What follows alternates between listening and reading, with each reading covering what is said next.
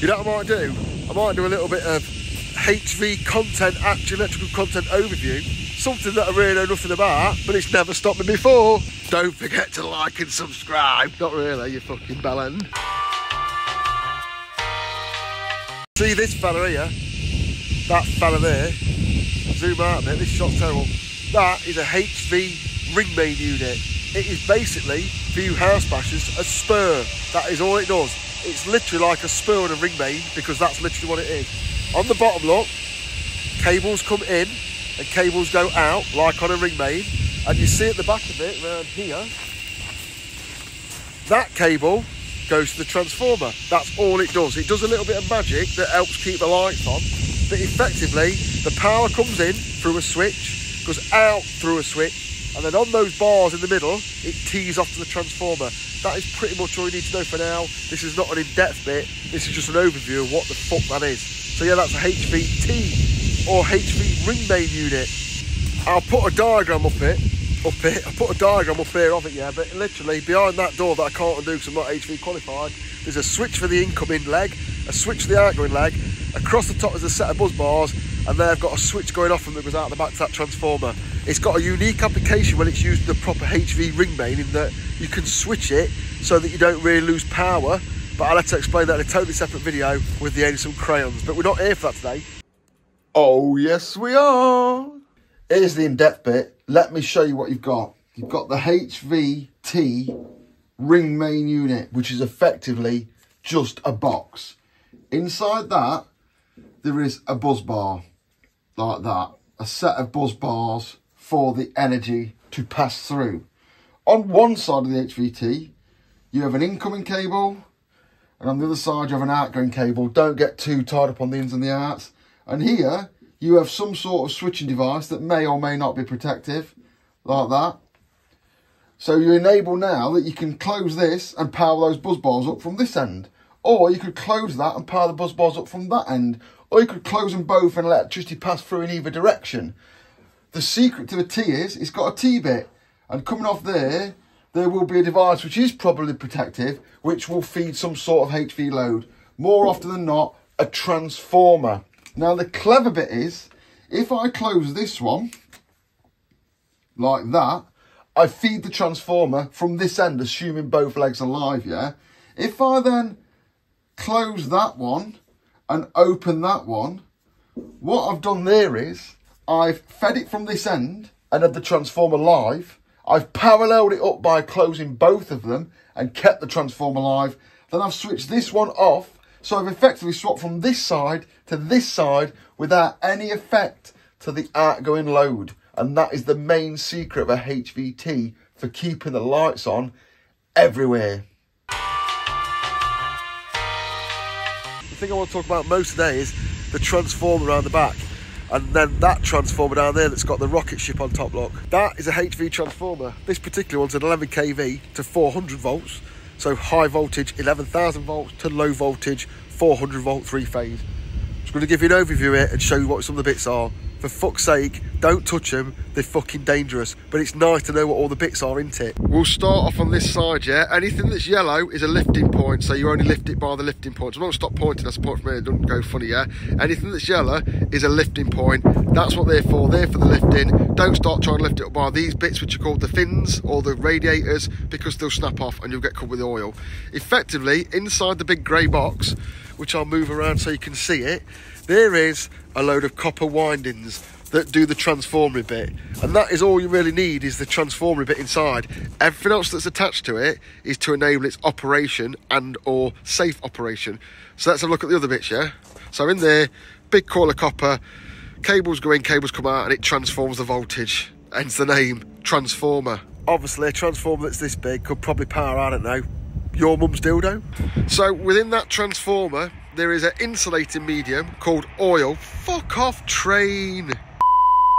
So within the transformer there's an insulating medium called oil. It's also used for cooling, and the way it cools is it lets the convection from the heat of the coil leave the chamber. And to assist that cooling, you've got these fins or radiators. You'll see up there, look, if I move my finger, they're connected via pipes.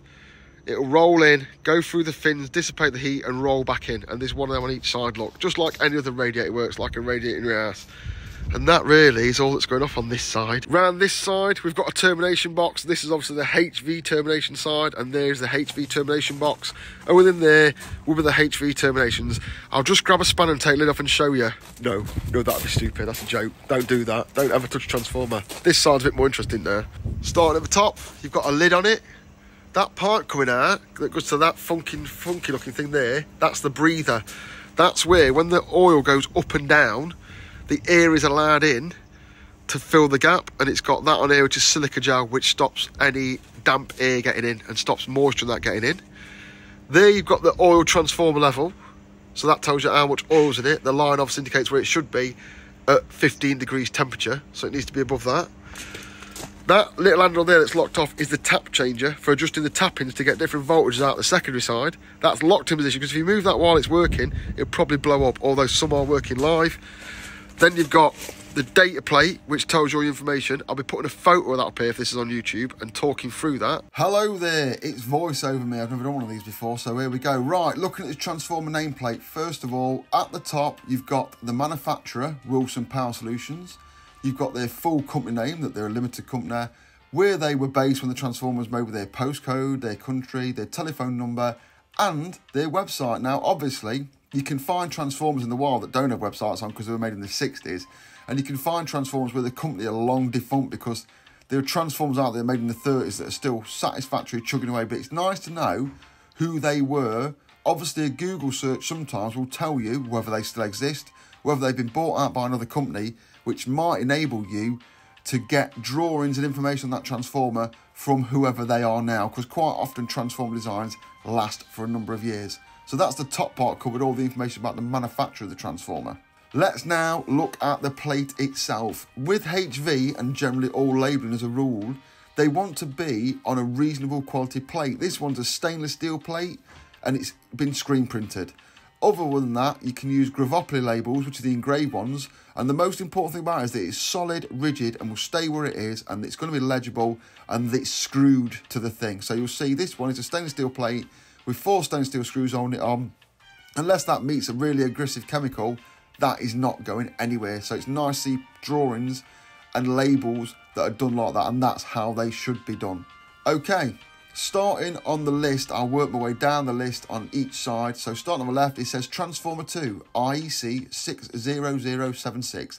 That is the BSEN European number that the BS number says that the transformer is made to. It's got a kVA rating, 3,500. Can't go into kVA in this video, it'd take too long. What we've got here is interesting information. We've got the no load volts at HV and LV. So at HV, it's 11,000 volts on the primary side, and the secondary side is 690 volts, which you might not be expecting. Normally be 400 in the UK, but as I said, this engine has a 690 volt alternator on it, and rather get the alternator replaced and waste the alternator, we've just had a transformer wind to suit.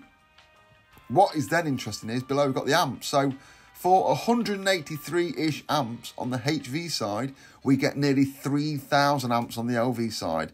That is why transformers exist for distribution methods and stuff like that, because you get to use those much smaller HV cables at high voltage that take less amps that you can then ump back up to a LV decent amperage.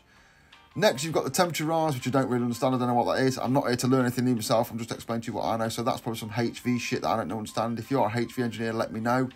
The max number of load losses in watts and the max load losses in watts is just there.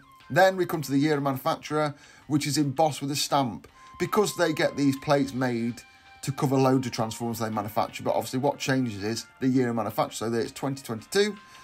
Jumping back up to the top on the right hand side, the number of phases, which is 3, it's more or less always 3. There are exceptions, there are polyphase and dual phase transformers, but most will be 3. The frequency is 50 Hz, which will always going to be 50 Hz. Then the interesting bits, the type of cooling is OAN. Not exactly sure what that means, but I know it means something to do with oil, because it's an oil-cooled transformer. The core material, which is the bit of metal that goes through the windings, is cargo steel, Seago steel, something like that. I'm not sure, but it's there if you want to find out. The conductor material within is aluminium. The cooling liquid in litres and kg, it's 1,960 litres is 1,610 kg. That's because water is viscous and thicker and denser. so you get more volume for your weight. The conductor, these are all weights now here. The conductor weighs 650 kg. The core and the winding weigh 3.7 tonnes, 3,760 kg. The total mass of the transformer, which is what you need to know if you're lifting, is 7,370. And the impedance, which again is stamped because that would have been measured after manufacture, is 6.42. Then along the bottom, you've got the serial number 11510, which relates to the specific transformer you're dealing with. So if you go back to Wilson Power Solutions, I've got transformer 11501, they'll go, oh yeah, we made that for the blah, blah, blah, blah, blah, and they'll tell you something about it if this still exists. Below, you've got the drawing. To the left of the drawing, I don't know what the insulation levels mean, I'm not interested, it's not part of this video, and it's too hard to explain anyway. To the right, you've got the vector group, which again is out of the scope of this video. In the middle, you've got a little drawing, and you've got the HV and the LV side shown on the drawing. And on the load side, you've got the 7, 6 and 5, and the 4, the 3 and the 2. They're on the HV side, because you'll see there's only 3 terminals. So those are the tap changes at HV. On the LV side, you've got the 4 terminals, because you've got the 3 phases and the neutral that's been made. What it says here, below on the table is, if when you go to this site, the HV is not very well used, and say you've got positive 5% voltages, bearing in mind that they have to provide it within the normal plus or minus 5%. If it's plus 5%, you set the tap switch position to 1. That will connect 5 and 4 on the windings, as shown on that drawing, and it will cater for the fact you've got 5% over voltage. If in a few years' time they come back and the HV rings more used, so it's relaxed to around the normal area, they'll then isolate the transformer and change the tap changer to position 3, which will link 6 and 3 on the tap change. So the tap changer allows you to cater for differences in voltages, and all of that is detailed there below. At the bottom then, we've got the Wilson logo, and we've got the CE mark, and that pretty much is the label, as much as I know, and probably as much as you need to know for when you're looking at stuff. Obviously, if you're ever going to deal with it, always take a picture of a label. Don't get caught out like that. Right, back to the video. You've got a temperature sensor, which goes in up there, look, to temperature it. And then in there, you'll see these little levers. One of those will be the alarm, to alarm the controls that it's getting too hot. And then the other one that's in there, one of them, this one will be the alarm, and this one will be the trip. So if it gets too hot, it alarms to warn you it's getting too hot. And then the next time it goes round, it hits the trip and fucks off. Then finally down there, you've got the oil tap. That should be a brass tap with a bung in it. And that's how you drain the oil out when you're doing sampling or transformer oil changes, which is something that you keep very, very far away from, because that leaks, you're fucked. On this one, there is an LV enclosure on here, so I'll try and get a better view out from this side. That's what they call a feeder pillar. That's attached to the secondary side. Not all transformers have it. It could be another cable box, but in this case, it's got a feeder pillar, and in there are breakers. Yeah, but the basic transformer is the grey box bit and the fins. That's an additional item that you don't always get. Every transformer is a little bit different, and I'll go and show you a little bit different one now. This one's a little bit different. As you can see, it has all the same features as the other one, but it's got a rocket on the top, which I'll talk about in a minute. In this case, the HVT unit, which is the last one in the line, looks any cables coming in, is mounted to the transformer. So those ones are separate, look, but this one's attached to it, which doesn't make a massive bit of difference, but that's just how they can come. Some of them won't have any switches attached to it or feeder pillars attached to it. Some of them will have them all separate like that, and some of them it could all be attached to what they call a package substation, so it's all together. But this one has got it mounted on it. The same fins, but a different orientation. There's a tap at the top of that one for reasons, because that rocket's on the top, which I'm going to cover in a minute. All the lifting points are there. This one's got an LV termination box, so those cables go out to the protected device. There's no protected device in there. And then that is about it. Everything else is the same. There's a tap changer there, the data plate, the lifting points, and what I think are probably probes for temperature sensors if it's not got this bit on the top. So let's do that. That transformer is full of oil and has a breather. That's how that one works. This transformer has the tank on the top. That's called a conservator. That is full of oil, as is that pipe and as is that transformer. So effectively, this transformer is brimmed to the top with oil, and then there's oil in that pipe, oil through that box that's up there, like that Buchholz relay, and then the conservator's got oil in it. I'll show you how that works around the other side. So you can see there, look, that oil tank has got an oil leveler, so it's up to that level with oil when it's 15 degrees as indicated by the label. And that is so that the transformer's probably so big that when it gets hot and the oil expands, it's too big to hold it within itself. So as the oil expands, it pushes up that pipe and pushes into the conservator. So on a hot day or high running, the oil level might be lower, and on a cold day it might be, the oil level might be higher, and on a cold day it might be lower. So that's called a conservator. And when you have a conservator, you have one of those there. That is something I mentioned I talked about the other day. That's called a Buchholz relay, which I'm going to go into now. That Buchholz relay up there does two jobs. One, if the oil decides to leak out or get low, and there's such a small amount of oil in it that the pipe lets no oil in, that Buchholz relay has a float in it that sees the oil disappear, and it falls down into the void where the oil was, and it cuts the transformer off. Because if the shit continues to leak out, the transformer will fucking explode. That's obviously quite bad. So yeah, if the oil leaks out, it drains the conservator, drains through the Buchholz, and drops the transformer off. That's all its job is, but it's got another little thing it does.